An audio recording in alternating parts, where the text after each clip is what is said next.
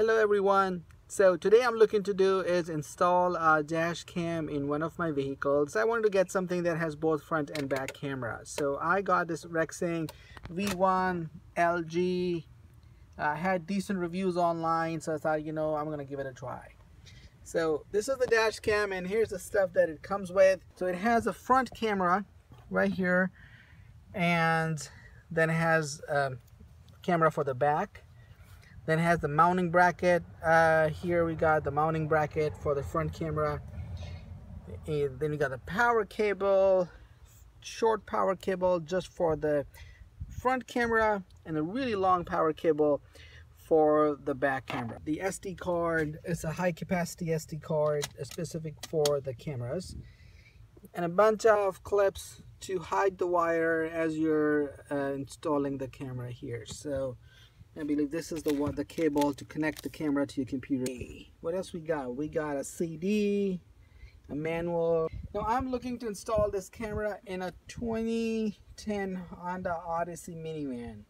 So, and I think the long wire, this one here, is gonna come really handy. Now if you're looking to install it in an SUV or any 3-row vehicle, I believe the wire itself is about 15 foot or 16 foot. So that should be decent. And I just got reminded by my son that I totally forgot to say what this thing is. So this is the tool that's in the box, and it's there to hide the wire inside the headliner. So we're gonna be running the wire in the headliner, which is up there, and this tool is gonna come really handy to hide the wire as we go and hide it on the side. So on the inside of the vehicle, I have installed the camera charger right now where the charging port is. And I'm going to open this thing up so it pops open actually.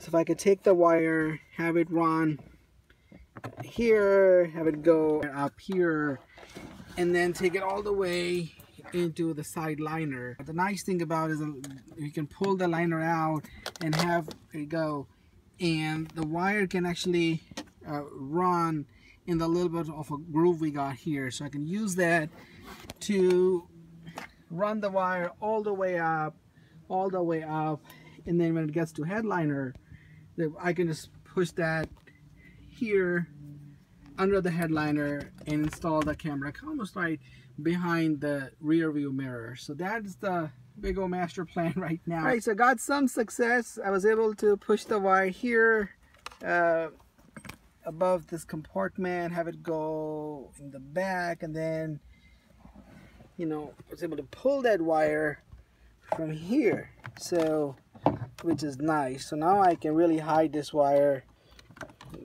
behind. If you change your AC filter or inside filter, it's an easy thing to do is to open the glove box, because the filter is right behind the glove box. So we are going to go and open this. So push this back and then release it from the little groove here, and I'm going to use a screwdriver, pop this thing open. I already had a little bit open, so it's easy to do now. There you go. This thing comes out, and the whole glove box just drops to the floor. And the air filter is right here. In case you want to change your air filter now, this is the time to do it. Well, I'm not doing the air filter change, so I am going to do is hide the wire. And so now this gives me a lot of opportunity in a good place. I can just completely easily hide the wire or somewhere around here and have it run all the way progress here. As you can see, the wire is nicely tucked here, and I was able to use close here, go, and then also tie the wire on the side. So basically by doing that, the wire is now hidden. And then if I can just close the glove box real quick to show you. And then here I was able to run the wire behind the little plastic casing here. You can see the wire coming here, and we are securely now in this lining, the door lining here. So I had good success in hiding the wire in the side pillar, and fortunately did not activate the airbag. That's awesome. And only thing now left to do is this little section of the wire, and I'm looking to install the camera up right behind the rear view mirror. I mean, the wire is long enough. It can easily go to the other side of the rear view mirror. I am looking to install it on this side. So should we have a little bit more slack. And this tool that came with the dash cam was really helpful. I could really just push the wire inside the headliner and it was super easy to hide. So we are right here. So here's the wire, and now the task is to mount the camera, and the wire's gonna just go right into the camera. So we'll be doing that next. After I've installed the front camera, now I'm looking to install the rear camera on the vehicle. And the plan to do is, because I have to run this big wire all the way from the front camera to the back where I'm looking to install this little guy. So what I am going to do now is have this wire installed on the driver's side of the headliner and have it run in the weather stripping here, and then continue the process on to the end of the vehicle. So if I'm looking at the car, and so I'm going to be doing this, putting it under the headliner and take it back to the third row to the tailgate. It's going to take a while. I got 1, 2, 3 pillars in there, and all of them have airbags on it. So I have to be careful I don't deploy the airbags. I've successfully pushed the wire for the plastic joint. So far, so good. Now I'm at the second pillar, and gonna push this down. Install the weather stripping back on. There you go. Now here we are, the second pillar. I'll push this thing down in this connecting plastic, so hide it behind it, all the way to the second row.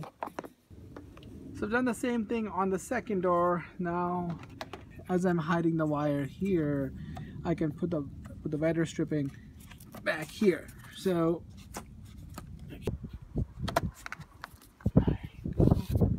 pull this weather stripping down. Okay, and make sure that the wire goes in the little groove that we have here.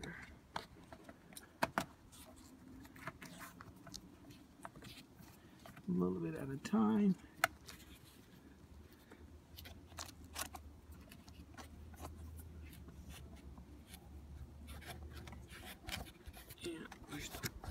Weather stripping. Push the wire behind this plastic cover on the third pillar of the car. So got good success to hide the wire on the third pillar, and now I'm going to run it to the back of the car all the way here, and then we're going to thread it. So far I have a little bit thread the wire in. It's almost up to here. See if I can get it out here. This over here, there you go. Oh. A little painful process to thread it, and we got success. So wonderful, nice. So what I had done, I had connected this flexi wire with like a taped the camera wire to it. I take the tape off and thread it through this rubber connection and have the wire run through. So just threaded this wire through the rubber housing, and as you can see, I had to put a little bit of actually grease on it to make sure it slides well. And I had to kind of jiggle it, make sure this is all in a straight line, so it kind of easily goes, because if this thing is all twisty turned, then it would be difficult to pull the wire from here. So I'm ready to thread this wire through the last portion, the metal portion. So I've connected my flexi wire, which is this red tip here, and this the wire for the back camera. As I was talking, I was threading the wire here in the metal part, and I'm gonna pull it from this side. Wonderful, awesome. Go and make sure on this side wire is pulled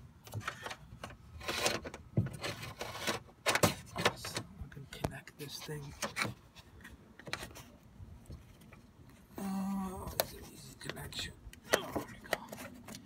Yeah, so now that I do have wire, I got quite a bit of extra wire actually hanging here, but I can easily hide it. I can easily, you know, bunch it all together. After I thread the wire through the metal part of the gate, I have installed the camera, the rear camera here, and it was just an easy installation. Peel off the sticker that was on here and just have that stick on the back windshield. So after that's done, so this is the wire is in, it's all good, and I put that plastic cover back on, our plastic cover. This one is a little bit left. I'm going to push that back in just to snap on. There you go. Awesome.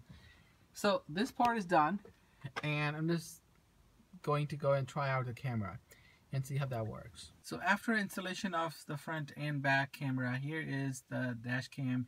You can see picture in picture. So the camera in the back is on the top left corner, so that's the video feed from it, and the video feed from the front camera is right there on the bigger screen. So I call that a success.